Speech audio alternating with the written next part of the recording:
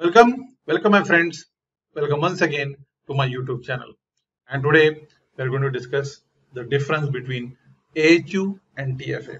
In my last video, I discussed AHU and FC. Last video में मैंने AHU और FC के बारे में बात किया था. इस वीडियो में हम डिस्कस करेंगे AHU और TFA के बारे में. The diagrams are pretty clear in front of you.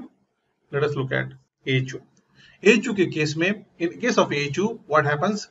I get an outside air which goes to AHU.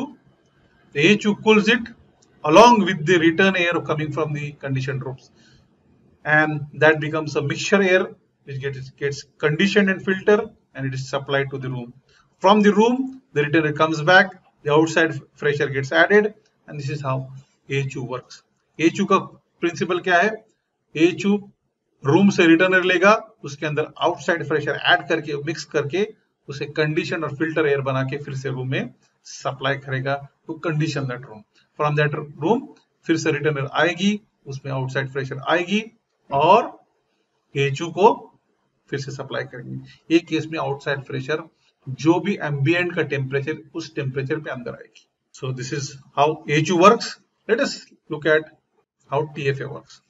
We have one unit called TFA, which is before the AHU, which takes the outside fresh air, condition and filter it, and then supplies to the AHU. In earlier case, the fresh air was to come directly from here, and that goes to the room. Room has got return air. Again, in the return air, this pre-conditioned or filtered air comes into the AHU. TFA के case में एक unit है जिसके अंदर outside pressure आती है, उसको प्रीकूल किया जाता है, कंडीशन किया जाता है, फिल्टर किया जाता है, उसके बाद AHU में दिया जाता है. पहले केस में हमने देखा जो AHU में डायरेक्ट फ्रेश एयर आ रही थी, ये रूम को सप्लाई करता है कंडीशनड एयर, और जो रूम का रिटर्न एयर है वो और जो कंडीशन फिल्टर एयर जो TFA से आती है उसको साथ मिक्स करके बाद में सप्लाई करता है. ये केस में क्या होता है? AHU का लोड और सिस्टम का लोड कम हो जाता है क्योंकि मैं AHU पे डायरेक्ट फ्रेश एयर नहीं डाल रहा हूँ, हाई टेम्परेचर की प्रेशर नहीं डाल रहा हूँ, मैं उसको कूल करके कंडीशन करके और फिल्टर करके डाल रहा हूँ.